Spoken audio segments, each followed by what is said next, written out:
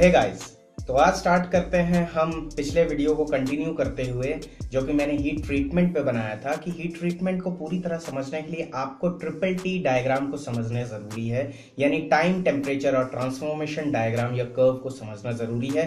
तो आज हम ट्रिपल टी डायग्राम को ही समझेंगे कि ये बताना क्या चाह रहा है, इसमें कंस्ट्रक्शन क्या होता है, थोड़ी बहुत हिस्ट्री देखेंगे और कौन सा मटेरियल इसमें कंसिडर किया जाता है। तो guys please stay tuned with me for the entire length of the video और एक एक बात को बहुत ध्यान से समझिएगा।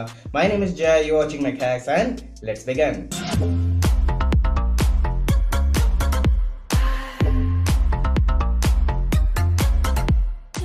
तो गाइस मैंने बात कही थी कि मटेरियल के जो कॉम्पोजिशन है या जो माइक्रोस्ट्रक्चर है उसको बदलने के लिए एलॉइंग के अलावा हीट ट्रीटमेंट भी एक प्रोसेस है, जहां पे आप किसी मटेरियल को उसके रिक्रिस्टलाइजेशन टेम्परेचर तक ले जाते हैं, देन उसको अलग अलग वेरिएबल कूलिंग से उसको ठंडा करते हैं और उसके माइक्रोस्ट्रक्चर में बदलाव करते हैं जिस किस्म का आपको बदलाव चाहिए। तो यहां पे बात आ जाती है ट्रिपल टी डायग्राम क्या रोल प्ले करता है। देखिए, ट्रिपल टी डायग्राम आपको उन स्टेजेस के बारे में प्रॉपरली बताता है जिन स्टेजेस में कूलिंग करके आप अलग अलग माइक्रोस्ट्रक्चर को अटेन कर सकते हैं किसी एक पर्टिकुलर मटेरियल को ठंडा करते वक्त। अब ये ट्रिपल टी डायग्राम की हमें जरूरत क्यों पड़ी? देखिए, ट्रिपल टी डायग्राम अभी आप पढ़ते हैं सिर्फ यूटेक्टॉइड स्टील के लिए, कि जो आयरन कार्बन स्टील है उसके लिए पढ़ते हैं, जिसके लिए आप आयरन कार्बन डायग्राम भी पढ़ते हैं। तो आयरन कार्बन डायग्राम में आपको फेज चेंज के बारे में बताया जाता है, लेकिन फिर भी उसमें एक वेरिएबल नहीं लिया जाता है, दैट इज टाइम। और टाइम एक बहुत ही महत्वपूर्ण वेरिएबल है ये समझने के लिए कि किस टाइम पे आप कितना देर तक उसको होल्ड करेंगे, या कब ट्रांसफॉर्मेशन शुरू होगी या कब ट्रांसफॉर्मेशन खत्म होगी किसी एक पर्टिकुलर टेम्परेचर पे, एक पर्टिकुलर टाइम पे। ये आपको बताता है ट्रिपल टी डायग्राम, जो आपको आयरन कार्बन डायग्राम में नहीं पता चलता था। सीधी भाषा में आयरन कार्बन डायग्राम में आपके टेम्परेचर और फेज को सिर्फ कंसिडर किया जाता था, टाइम एज अ वेरिएबल नहीं कंसिडर किया जाता था, जो कि ट्रिपल टी डायग्राम में कंसिडर किया जाता है along with phase, along with temperature. ये भी कंसिडर किया जाता है कि टाइम क्या इंपॉर्टेंट रोल प्ले करता है किसी भी, यहां पे सिंस हम स्टील को ले रहे हैं तो स्टील के ठंडे होते वक्त वो परलाइट में बदलेगा कि बेनाइट में बदलेगा कि मार्टेनसाइट में बदलेगा, ये डिपेंड करता है कि उसकी कूलिंग रेट क्या है और वो किस टाइम तक कूल किया जा रहा है। देखिए, ये बात तो क्लियर है कि कूलिंग रेट बदलने पर फेज बदलता है। तो अब हम ट्रिपल टी डायग्राम को अगर देखें तो ट्रिपल टी डायग्राम में जो वाई एक्सिस है वो टेम्परेचर शो करता है, और जो एक्स एक्सिस है उसमें आप टाइम स्केल को शो करते हैं, जो कि लॉगरिथमिक स्केल में होता है। अब आप अगर ट्रिपल टी डायग्राम को देखेंगे, जो कि हम यहाँ पे आयरन कार्बन स्टील को लेके देख रहे हैं, तो वहां पे आपको दो सी कर्व नजर आएंगे। एक सी कर्व जो एक्सट्रीम लेफ्ट में है उसको हम कहते हैं वो सी कर्व जहां पे ट्रांसफॉर्मेशन शुरू होता है, और जो अगला वाला सी कर्व है उसमें ट्रांसफॉर्मेशन एंड होता है, मतलब transformation starting curve and transformation ending curve.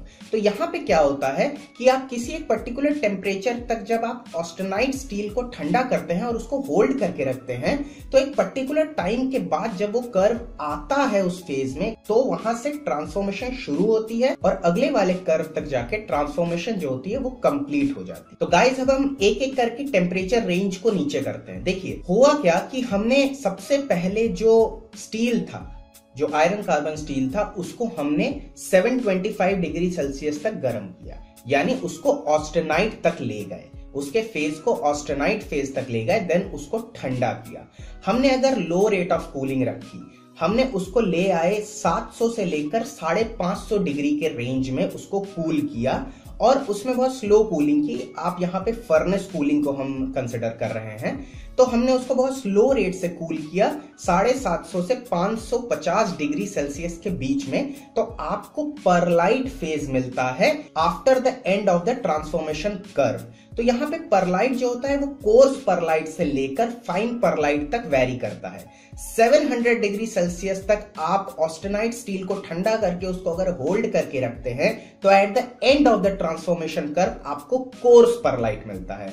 और वही आप 550 तक ले जाके उसको होल्ड करके रखते हैं, तो at the end of the transformation curve आपको जो मिलता है वो होता है फाइन परलाइट। इसके बीच में और किस्म के माइक्रोस्ट्रक्चर हैं जो कि अलग अलग किस्म के परलाइट होते हैं। ये तो उस बात पे डिपेंड करता है कि आपको जो परलाइट चाहिए उसमें डक्टिलिटी या और जो मटेरियल प्रॉपर्टीज है वो कैसा चाहिए, तो उस हिसाब से आप स्पेसिफिकली ठंडा करके उसको होल्ड कर सकते हैं। आप उसको 600 डिग्री पे भी होल्ड कर सकते हैं, आप उसको 650 डिग्री पे भी होल्ड कर सकते हैं। तो गाइज अब हम और नीचे आते हैं। अब आपने कूलिंग कर्व में 350 डिग्री तक रैपिड कूलिंग की, फिर उसको होल्ड करके रखा। यहां पे हमें मिलता है बेनाइट। अब ये जो बेनाइट का जो माइक्रोस्ट्रक्चर होता है, यहां का माइक्रोस्ट्रक्चर जनरली आपको स्फेरॉइड मिलता है। जो कार्बाइड इसमें होता है वो स्फेरॉइड होता है, बहुत फाइन स्फेरॉइड होता है, जो कि अल्फा कार्बन के मैट्रिक्स में यूनिफॉर्मली स्प्रेड होता है। ये बेनाइट का माइक्रोस्ट्रक्चर होता है। तो सीधी भाषा में क्या बात हुई कि जब आपने ऑस्टेनाइटिक स्टील को 725 डिग्री से लेकर बहुत रैपिड कूलिंग की और 350 डिग्री सेल्सियस के आसपास आपने रख दिया और उसको होल्ड किया, तो at the end of the transformation curve आपको जो माइक्रोस्ट्रक्चर मिला वो बेनाइट मिला।